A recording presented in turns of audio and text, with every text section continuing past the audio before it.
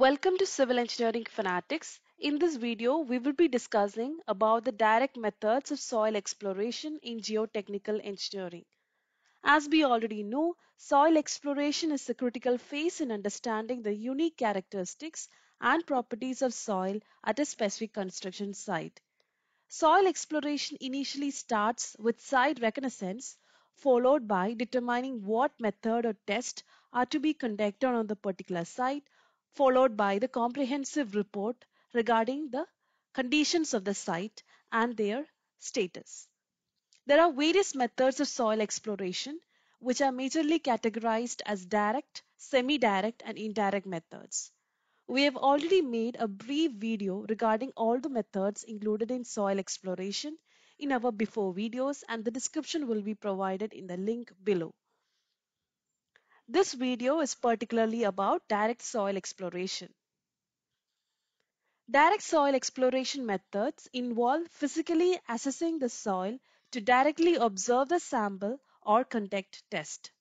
The two main direct methods that will be discussed in this video will be the trial pit method and the cone penetration test or CPT. The major process in soil exploration will be drilling, sampling and testing of the soil samples. Under a direct soil exploration method, all these three procedures will be conducted simultaneously. Number one is trial pits and trenches. Trial pits, also known as test pits, are a type of subsurface ground investigation that is used to visually determine the ground conditions before the construction begins.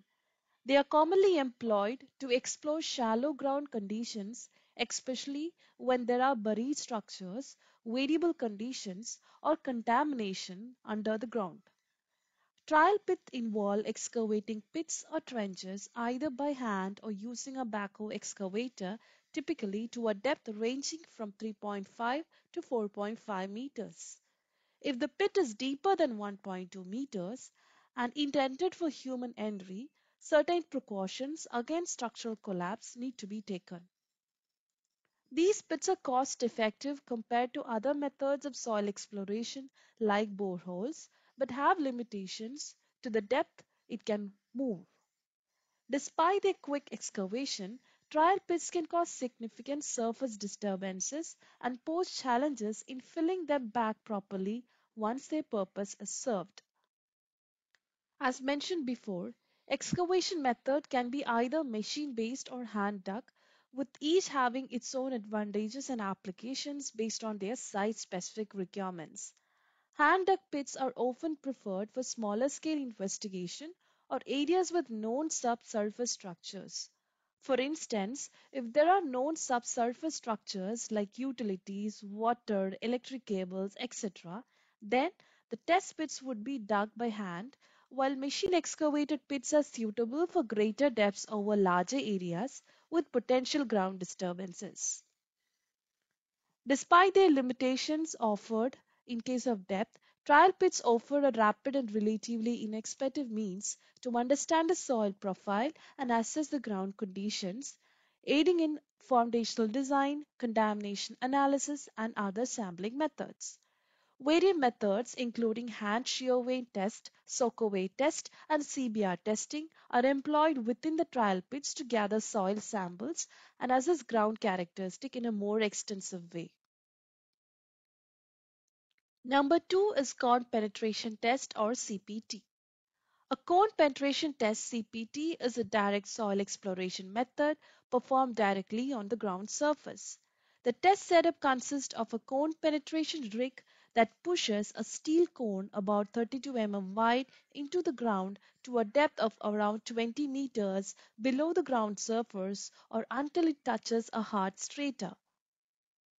The steel cone consists of an electronic measuring system that records the tip resistance and sleeve friction while penetrating the surface. The sensors in the cone tip measure the degree of resistance, and the sensors in the friction sleeve measures the sleeve friction as shown in the figure. When cone is pushed into the ground, they come in contact with different layers of the soil that would respond with different degrees of resistance. This variation in resistance is recorded by the tip of the cone using force sensors. Simultaneously, the friction sleeve records the sleeve friction along a 100 length. In certain cases, the cone possesses a pore water transducer that would help to record the groundwater responses as a cone is pushed through the soils. On an average, the CPT test takes between 30 minutes to 3 hours for completion. During the penetration, the measurements are sent back to the rig and recorded on a computer for further analysis. The obtained data is called as trace. Geotechnical engineering specialists utilizes CPT test to comprehend the soil properties including relative density and soil behavior type. These properties are determined from cone penetration test cone tip resistance as well as the sleeve friction. Additionally, the results helps to predict how the ground will respond to various levels of earthquake shaking. If you like this video regarding direct methods of soil exploration, let us know your queries and doubts. For more videos related to construction and civil engineering, follow Civil Engineering Fanatics.